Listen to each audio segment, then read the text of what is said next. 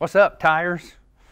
This is Jay Wood. I'm coming to you from East Rosebud Fly and Tackle in Billings, Montana. This morning we're going to do a little fly called Cent Caddis.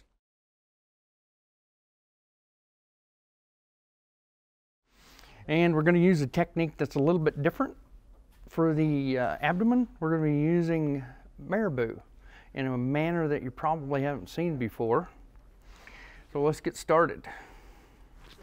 I'm going to use a Firehole 3/16 size 14 hook with a brass black nickel bead in size 2.8 or 7/64, however you like to measure your beads. I've already got this thing beaded up here. Get it in the vise. Now, for tying this fly, we're going to use a technique that's a little bit different. First thing we're going to start off, when you wrap your thread onto the hook, get it started and leave the tag attached. Because this fly doesn't have a rib, we're going to use the tying thread as a reinforcement for the Marabou. Now the key to this technique is to select the correct Marabou. If you select something like this with these short, stubby barbs on there, you're going to get a body that doesn't look correctly.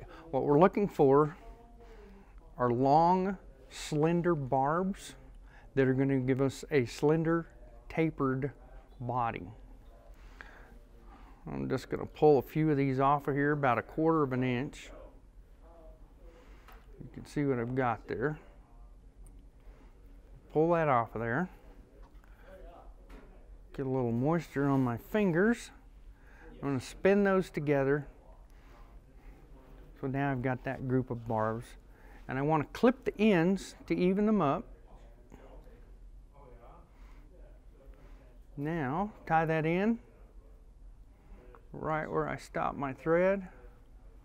Pull it so there's just enough of the length of the barbs left on the tips so that I can really lock them in place. And then run my thread back forward, right behind the bead. Now I'm going to clip this thread to about the length, maybe a little bit longer than the Marabou barbs.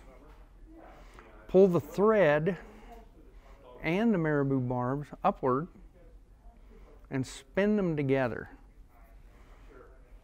Now what happens when I spin these together is you get a slender, tapered, almost looks like dubbing. It's been dubbed on a hook, but it's a very precise taper. I'm sure you can see that.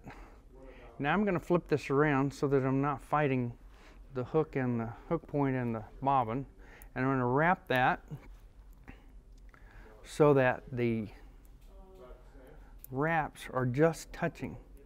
And what we get is a little segmentation in there and the taper of the body. Tie that off right behind the bead. Clip it. And you'll see we've got what could appear to be legs on the bottom, a little bit on top. I'm going to cut that off. Now I'm going to dub the collar. And I'm using Awesome Possum in black for the dubbing. I dub it on there very loosely. I want it to look really rough. Spin that on there. And I'm going to use a black marker to mark my thread so that I don't have a yellow stripe between the bead and the collar when I whip finish this off. Just wrap that over itself. Let it be a little rough and buggy looking. Whip finish the fly right between the collar and the bead. Clip it off. Brush that back. And we've got our caddis pupa. If you want to add a little bit more contrast to the fly, you can take your marker, give it just a little stripe across the back, and you can see that gives it the appearance of having a darker back on it. And there you have it, 2 cent caddis.